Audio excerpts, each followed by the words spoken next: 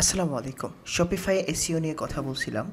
আমরা গত 3 ভিডিওতে দেখছি কিভাবে শপিফাইয়ের জন্য আপনি প্ল্যান সাজাবেন, কিভাবে শপিফাইয়ের জন্য ওয়েবসাইট অ্যানালাইসিস, কিওয়ার্ড অ্যানালাইসিস করবেন। তো আজকে আমাদের কিওয়ার্ড ফাইনালাইজ করার সময় এবং আমরা যেন পারফেক্টভাবে ওই কিওয়ার্ডগুলো নিয়ে কাজ করতে পারি, ওই কিওয়ার্ডগুলো ইন ফিউচার অপটিমাইজ করতে পারি, এইটা দেখব। দেখেন, একটা ক্লায়েন্ট যখন আমাদের একটা কাজ দেয়, ধরেন তার টার্গেটেড কিওয়ার্ড সানগ্লাস। এখন তার যে জিনিসটা টার্গেটেড থাকে যে সে এই 1 নাম্বার পজিশনে আসবে, সামহাউ এই 1 নাম্বার পজিশনে আসবে। বাট এসইওর ক্ষেত্রে একটু টাফ, কারণ 1 নাম্বার পজিশন কখনো আপনি গ্যারান্টেড বলতে পারবেন না। জাস্ট আমরা এইটা বলতে পারি, আমরা আপনাদের ফার্স্ট পেজে নিয়ে আসবো যে কোনো ক্লায়েন্টের জন্য, এবং আপনি যদি সব কাজ পারফেক্টলি করতে পারেন তাহলে যে কোনো ক্লায়েন্টের ওয়েবসাইট আপনি ফার্স্ট পেজে নিয়ে আসতে পারবেন, যদি কিওয়ার্ড চুজিংটা ভালো হয়। আর যদি আপনি কিওয়ার্ড চুজ ভালো করে না করেন তাহলে কিন্তু আপনার কিওয়ার্ডটা কখনো ওই ওয়েবসাইটের এগেনস্টে র্যাঙ্কে আসবে না।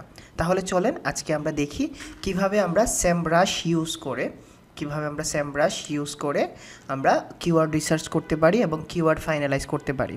তো আমি আপনাদের এজ এ ট্রেনার হিসেবে পেইড টুলস দিয়ে দেখাইছি। আপনারা গত ভিডিওতে যেভাবে কিওয়ার্ড রিসার্চ করছেন একটু সময় নিয়ে ওইভাবেই কিওয়ার্ড রিসার্চ করবেন।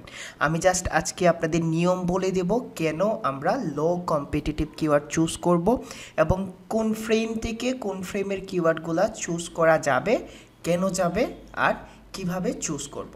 তো প্রথম কথা, আমি আমার এইখানে যাওয়ার পরে আমি জাস্ট কিওয়ার্ড ওভারভিউ, আপনাদের এখন পেইড টুলস লাগবে না, স্যামরাশটা দেখাচ্ছে কারণ মোটামুটি পপুলার, ম্যাক্সিমাম ক্লায়েন্টেরই সাবস্ক্রিপশন নেওয়া থাকে, আপনি ক্লায়েন্টের কাছ থেকে পেয়ে যাবেন। এখন দেখেন, এখানে আপনি কিওয়ার্ড ওভারভিউ মানে হলো আপনি যে কিওয়ার্ডটাকে অ্যানালাইসিস করতে চাচ্ছেন ওই কিওয়ার্ডের পুরো বায়োডাটা সে দিয়ে দিবে। ওই কিওয়ার্ডের ট্রাফিক কী ধরনের, ওই কিওয়ার্ডের সার্চ ভলিউম কেমন, কিওয়ার্ড ডিফিকাল্টি কেমন। তো ওকে, আমি আমার ক্লায়েন্টের টার্গেটেড কিওয়ার্ডটা সানগ্লাস, আমি এখানে সানগ্লাসটা লিখে রাখলাম। হ্যাঁ, সানগ্লাস হলো তার মেইন কিওয়ার্ড বা মেইন প্রোডাক্ট। যখন আপনারা শপিফাইয়ের জন্য কিওয়ার্ড অ্যানালাইসিস করবেন তখন মেক শিওর করবেন শুধুমাত্র তার প্রোডাক্টটা এবং কিওয়ার্ডটাকে নিয়ে যেন আপনি অ্যানালাইসিস করেন।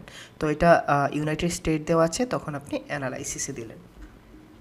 তো এখানে অ্যানালাইসিস দেওয়ার পরে এখানে দেখেন আপনার একটা রেজাল্ট চোখের সামনে আসবে, যে রেজাল্টটা দ্বারা বোঝায় আপনার এখানে এই কিওয়ার্ডের এগেনস্টে, আমি এখানে আপনাদের ভালো করে বুঝাই দিচ্ছি। হ্যাঁ, ধরেন এই যে সানগ্লাস কিওয়ার্ডটা আছে, এই সানগ্লাস কিওয়ার্ডের জন্য সার্চ ভলিউম হলো 68,000,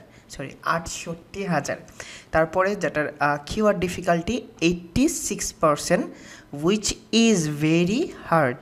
এইটা আপনি র্যাঙ্ক করতে পারবেন না, এবং আপনি কেন কারো দ্বারা এই কিওয়ার্ডটা একটা নর্মাল ওয়েবসাইটের জন্য র্যাঙ্ক করা সম্ভব না। তারপরে যে জিনিসটা দেখাচ্ছে এটা হলো গ্লোবাল সার্চ ভলিউম, মানে পুরো বিশ্বে কতজন মানুষ এই কিওয়ার্ডটা লিখে গুগলে সার্চ করে। ঠিক আছে, তো এখন গ্লোবাল সার্চ ভলিউম হলো 9,63,060 পর্যন্ত। দেন এটা সবচেয়ে বেশি সার্চ হয় ইউএসএতে, তারপরে হলো ইন্ডিয়াতে, তারপরে ইউকে, তারপরে কানাডা, ফিলিপিন্স, আর হলো এটা আফ্রিকার মতো লাগতেছে, আমি জানি না, I don't know which is this country. ওকে, তো এটা আমি দেখে নেই কোন কান্ট্রি। ওকে, সাউথ আফ্রিকা যেয়ে আসলো কেন? আচ্ছা, ওকে, ঠিক আছে, তাহলে এটা আফ্রিকার জন্য এইরকমভাবে ওভারভিউ দিয়ে দিছে। ইন্টেন্ট হলো কমার্শিয়াল। ইন্টেন্ট বলতে বোঝায় যে এই সার্ভিসটা নিয়ে বা এই সানগ্লাস নিয়ে মানুষ কমার্শিয়ালি ইনভেস্ট করে, ইনভেস্টিগেশন করে, বুঝছেন, কোনো কিছু জানার জন্য সার্চ করে। তো এইটা পড়ে জানবেন, ঠিক আছে, পড়ে জানবেন, এতটা ইম্পর্টেন্ট না। এখন দেখেন ট্রেন্ডস বলতে বোঝায় যে এই কিওয়ার্ডের আপস ডাউন কতটুকু হচ্ছে, মানে এই কিওয়ার্ডটা কতটুকু উপরে আসছে, কতটুকু নিচে নামছে, বা এই কিওয়ার্ডের পপুলারিটিটা কেমন আপ ডাউন হচ্ছে। রেজাল্ট হলো 2.4 বিলিয়ন, হ্যাঁ 2.4 বিলিয়ন রেজাল্ট দেখায় যখন এই কিওয়ার্ডটা লিখে মানুষ সার্চ করে। এটা সিপিসি, কস্ট পার ক্লিক হলো $1 উপরে। এখন সিপিসি মানে হলো কস্ট পার ক্লিক, মানে হলো যদি কোনো একটা ক্লায়েন্ট বা কোনো একটা পারসন এই কিওয়ার্ডের এগেনস্টে গুগলে অ্যাড দিতে চায়, তাহলে তার প্রতিটা ক্লিকে গুগলকে $1.26 পে করতে হবে, ঠিক আছে। এখন চলে আমরা এখানে কিওয়ার্ড ভেরিয়েশন দেখি। মোটামুটি এই কিওয়ার্ডের জন্য অনেক হিউজ পরিমাণ কিওয়ার্ড সে সাজেস্ট করতেছে এবং এই কিওয়ার্ড নিয়ে তারা কোয়েশন করে। এই কোয়েশনগুলো কেন দরকার আমরা পরে জানবো, ঠিক আছে। আমরা যখন ব্লগ সেকশন নিয়ে কথা বলবো, এটা শপিফাই ওয়েবসাইটের ব্লগ সেকশনে কী ধরনের কিওয়ার্ড থাকা উচিত এইটা নিয়ে যখন কথা বলবো, তখন আমরা এই কোয়েশনসে আসবো, দেন রিলেটেড কিওয়ার্ডে আসবো, ঠিক আছে। তো আমি এখানে যাইলাম ভিউ অল কিওয়ার্ডস, আমি প্রতিটা কিওয়ার্ডস এখানে ক্লিক করলাম। ক্লিক করার পরে দেখেন এটা হলো আপনাদের পেইড টুলসের যখন সুবিধা নেবেন তখন এইভাবে নেবেন। এখন আপনারা খেয়াল করে দেখেন, আমি জানি এই ওয়েবসাইটটা হলো মিড লেভেলের website, I repeat again mid লেভেলের ওয়েবসাইট, কারণ এই ওয়েবসাইটের ডিএ এবং ডিআর দ্বারা বোঝা যায় যে এটা একটা মিড লেভেলের ওয়েবসাইট। যারা মনে করেন যে ডিএ আর ডিআরটা র্যাঙ্ক করার জন্য খুব বেশি এফোর্ট দেয় বা খুব বেশি প্রয়োজনীয়, তারা ভুল জানেন এতদিন ধরে। ডিএ বা ডোমেইন অথরিটি, ডিআর বা ডোমেইন রেটিং এতটাও প্রয়োজন না। সবচেয়ে বড় যে প্রয়োজনীয় জিনিসটা যে আপনি কোন ধরনের কিওয়ার্ড চুজ করছেন এবং ওই কিওয়ার্ডের কম্পিটিশন কেমন, ওই কিওয়ার্ডটা যদি আদতে ক্লায়েন্ট র্যাঙ্ক করে, তাহলে ওই কিওয়ার্ডের এগেনস্টে ক্লায়েন্ট কতটা ট্রাফিক জেনারেট বা ট্রাফিক পাবে, ওকে। এখন দেখেন এখানে তো অনেক কিওয়ার্ড আছে, 5,08,074টা কিওয়ার্ড আছে, যার সার্চ ভলিউম অনেক, অ্যাভারেজ কেডি হলো 24%। তো আমি কি করব, কেডিটাকে আমি পসিবল করে নিয়ে আসবো। হ্যাঁ, এমন কিওয়ার্ড চুজ করব যেগুলো আমি র্যাঙ্ক করতে পারি। এখন দেখেন 85 to 100% হলে ভেরি হার্ড হলো 70 থেকে 84%, ডিফিকাল্ট 50 থেকে 69%, পসিবল 30 to 49%।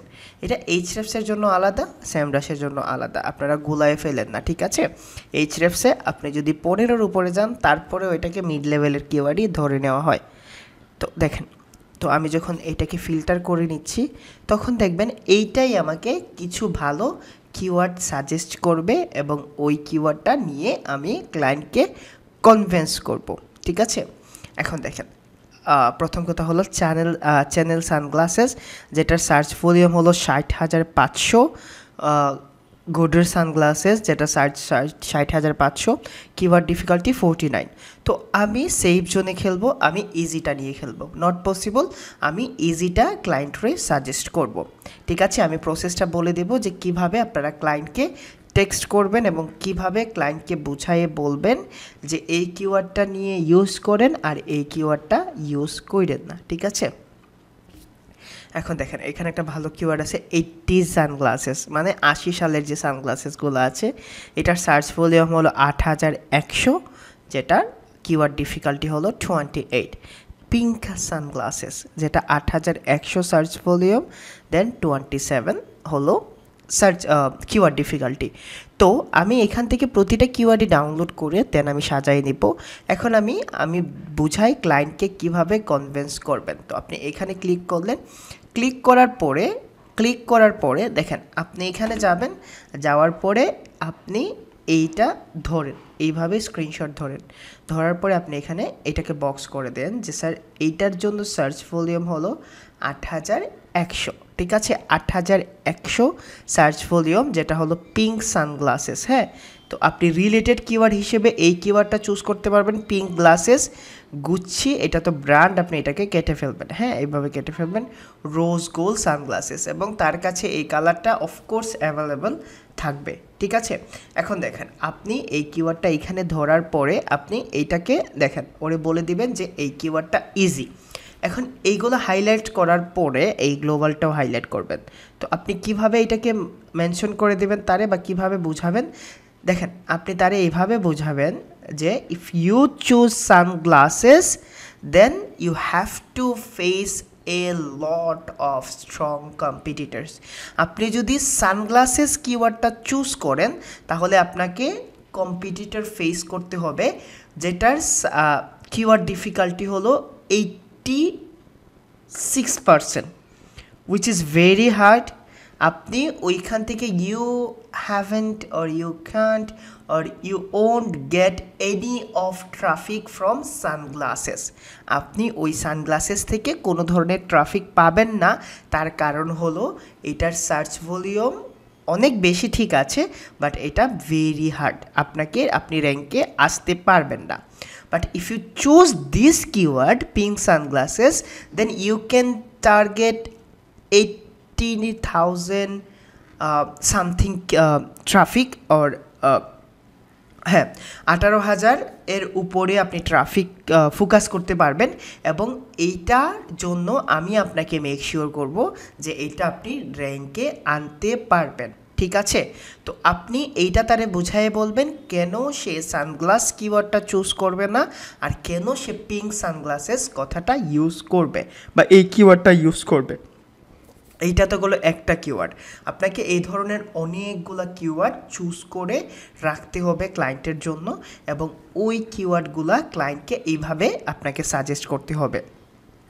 তারপরে যদি ক্লায়েন্ট বলে, আমি আমার এক্সপিরিয়েন্স 3 বছর 3.5 বছরের এক্সপিরিয়েন্স যেটা বলে, ক্লায়েন্ট এইভাবে কনভিন্স হয়ে যায় যদি আপনি এইভাবে স্ক্রিনশট দিয়ে প্রুফ দিয়ে বোঝাইতে পারেন। ঠিক আছে, তো আপনারা এইটা নোট ডাউন করে নিয়েন যে কেন সে সানগ্লাস কিওয়ার্ডটা চুজ করবে না, কেন সে পিঙ্ক সানগ্লাস কথাটা চুজ করবে। ঠিক আছে, তো এইটা ছাড়াও যদি ক্লায়েন্টের, আমি তো এইটার এগেনস্টে কথা বলছি, কারণ আমার ক্লায়েন্টের কিওয়ার্ড ডিফিকাল্টিটা হলো ডিআরটা হলো 28, মানে একটা মিড লেভেলের ওয়েবসাইট।